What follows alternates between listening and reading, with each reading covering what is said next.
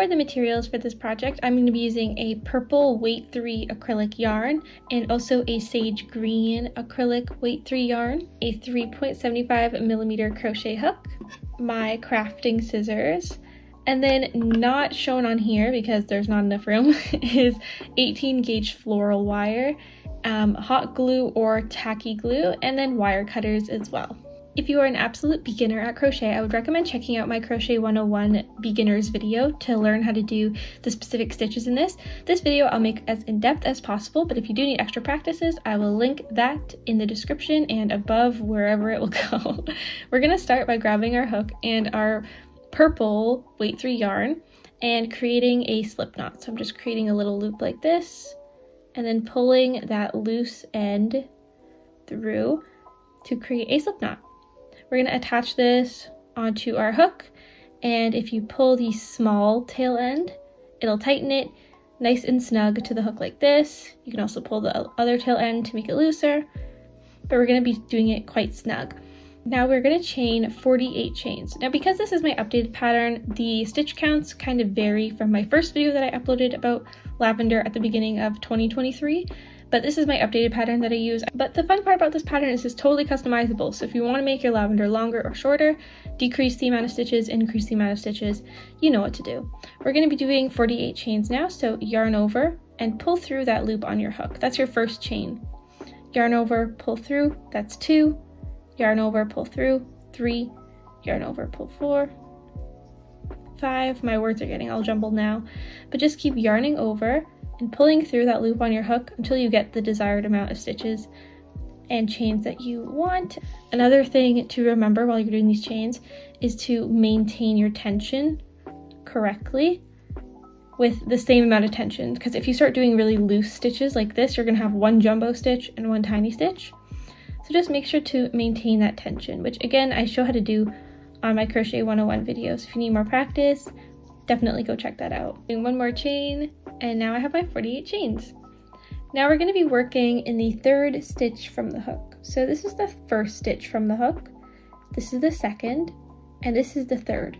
Going into this top part of that stitch, so if you can see there's the top part of that stitch, only go into the top part. I've seen some people go into the entire stitch, both loops here. That won't make your lavender do the curling effect. So just make that space prominent so you're actually crocheting into it. We're going to yarn over on our hook and insert our hook into that 3rd stitch. Yarn over and pull through the 1st loop. We now have 3 loops on our hook. We're going to yarn over and pull through the first 2, and then yarn over and pull through the next 2. Alright, so that was called a double crochet. We're going to do 2 more of these double crochets in here. So yarn over and into that exact same stitch, insert your hook, yarn over, pull through. We have 3 loops on our hook, yarn over and pull through the first 2, and then yarn over and pull through the next 2. Now we're going to do 1 more in that exact same space.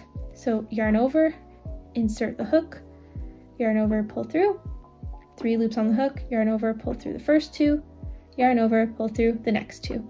Now we're going to do chain 3, so just yarn over, pull through, yarn over, pull through, and 1 more time. And then into that exact same stitch, we're going to do a slip stitch. So insert your hook, yarn over, pull through, and then continue pulling through that last loop on your hook. This is going to create the top of the lavender flower. We'll now continue to crochet into the rest of the chains. So into the next stitch here, again, we're only going into this top part of the stitch because that's what's going to create the curling effect. So we're not working in that same stitch anymore. Go into the next one, insert your hook, yarn over, pull through, and create a slip stitch. So continue pulling through. We're going to chain 6. 2, 3, 4, 5, 6. Go back into that same stitch and put another slip stitch. And that's going to create our first little petal. Go into the next stitch and we're going to do the exact same pattern. So slip stitch, yarn over, pull through, continue pulling through. Then we're going to chain 6. Go back into that same stitch and put a slip stitch.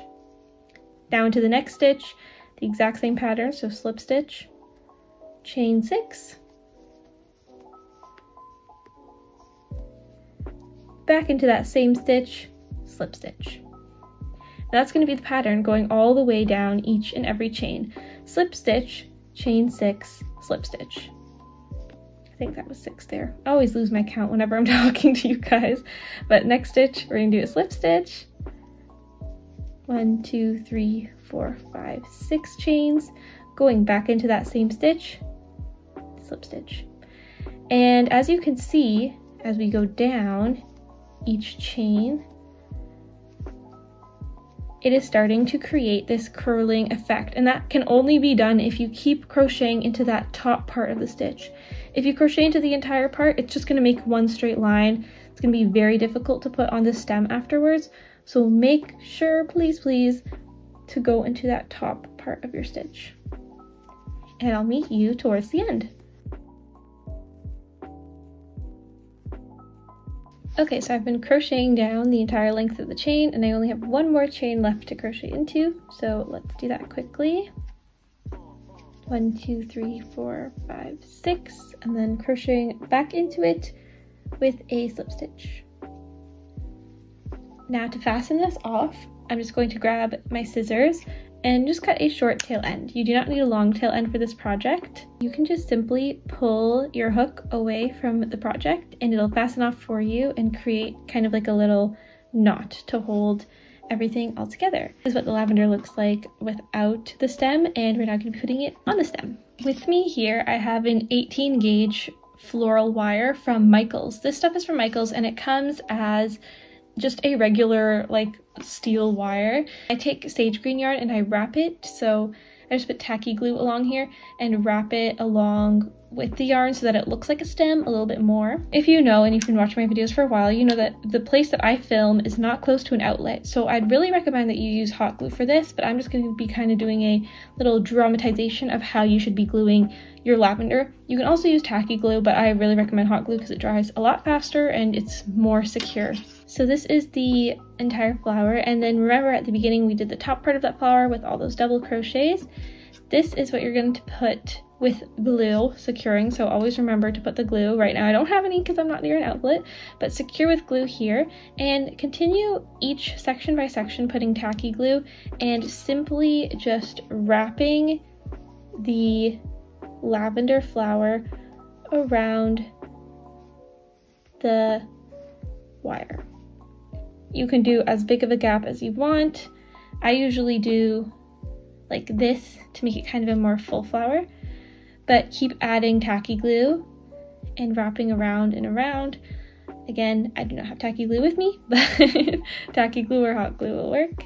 Once you get to the end of the flower, you'll have these two loose tail ends, and what I like to do is just tie a simple knot to attach it, and then I also just scooch it up a little bit, secure it with glue here, and once that's secured with the glue, you can snip that part off. So obviously mine is not secured with glue, but I'm going to cut anyways. And then you have your finished lavender flower. If you have a little bit of the wire poking out at the end, because for me this wire is always a bit too long for a bouquet, I like to kind of stop it over here.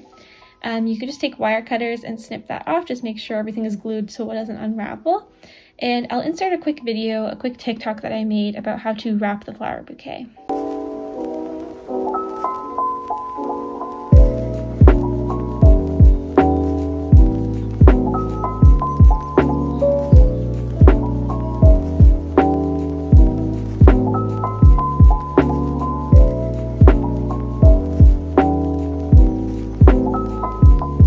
Once your bouquet is all wrapped, then you're all done. I hope you guys liked this tutorial, this updated version of the lavender flower that I did from last year.